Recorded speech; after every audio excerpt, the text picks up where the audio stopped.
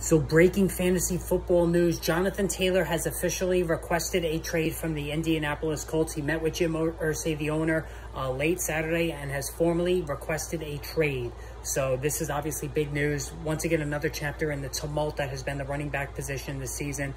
I have no idea even where he could be traded to, if he will be traded. The Colts don't have to do anything. They're not obligated to trade him.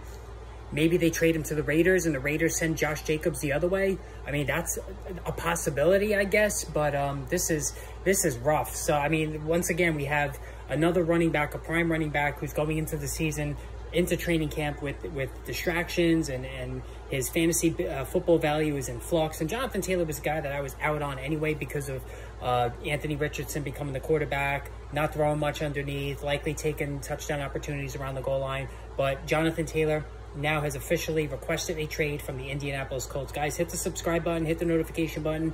I'm going to do a lot more on this tomorrow, another podcast tomorrow, so stay tuned.